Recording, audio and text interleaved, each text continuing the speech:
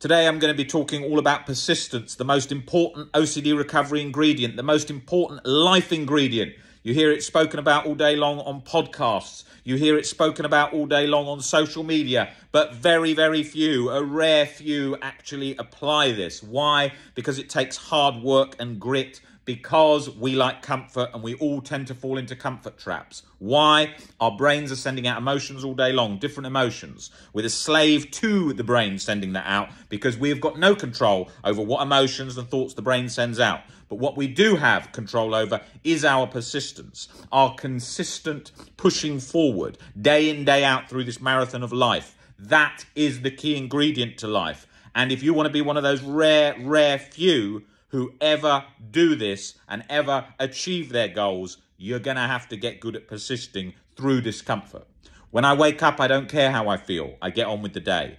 We all wake up differently. I'm not talking about in the sense of chronic anxiety. I don't experience that any longer. But when I wake up out of bed, I sometimes feel, I haven't slept so great tonight. Oh, I've got a lot to think about. Oh, I ate some really heavy food yesterday and I can still feel that.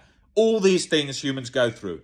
Get up. Go to the gym, go to your job, connect with your family, connect with your partner, get on with life. That is key. In today's world, we have a lot of not getting on with things because we've got into this sort of compulsive habit of venting and talking all the time about how we feel. It's not about bottling it up. We've got to talk about how we feel to get better. But we don't need to constantly vent and constantly talk about every emotion because we're going to have a lot of emotions. We're going to experience a lot of discomfort because life is discomfort. It's not some Disneyland story that we watched when we were 10 and then we believed our world to be like that when our parents said you can be anything you want. Yes, you can be within reason, but you've got to persist and you've got to overcome a hell of a lot of obstacles. Okay, social media is a place where everyone can just type in 2 seconds some amazing thing about what they want to do and what they want in their life. But the application requires sitting in the room, working, no one seeing the result, over and over, feeling uncomfortable emotions. And that is what life has got a lot of in it. So we're going to have to do that. Now, with this persistence journey, you need to remind yourself, why is Rob banging on about persistence? Because it's obviously such a key ingredient to life, because obstacles are going to be coming your way 24/7. They came my way 24/7 from the age of 17 when I was stuck suffering with OCD. And they came my way 24/7 with anything that you do in your career, anything you do in your life, injuries, obstacles in careers, everything. Persistence is what it's all about. The people that are most successful and the people that you tend to look up to in all areas of life are masters at persistence.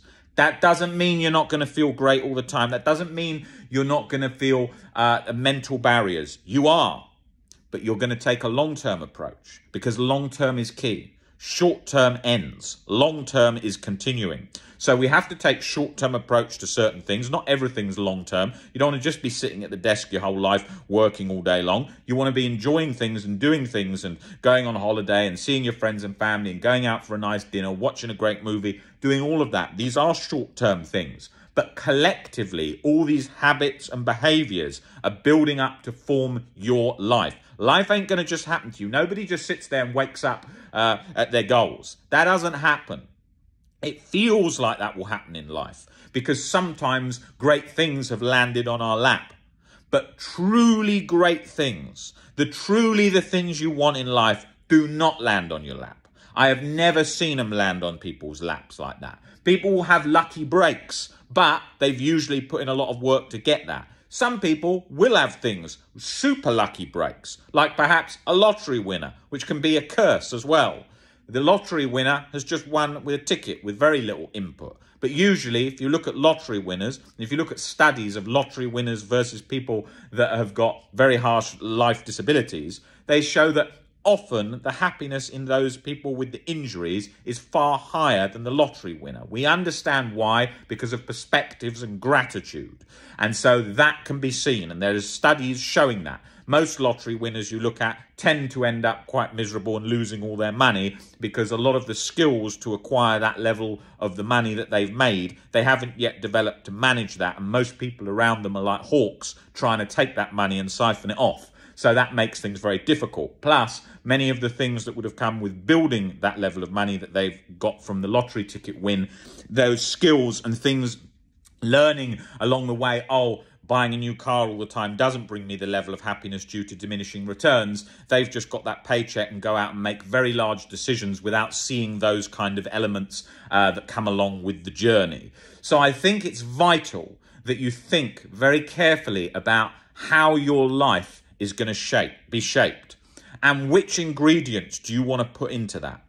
And if you put in the ingredient of persistence time and time again, no matter what anyone says about you, no matter who rejects you, no matter what life throws at you, you are going to persist to the end.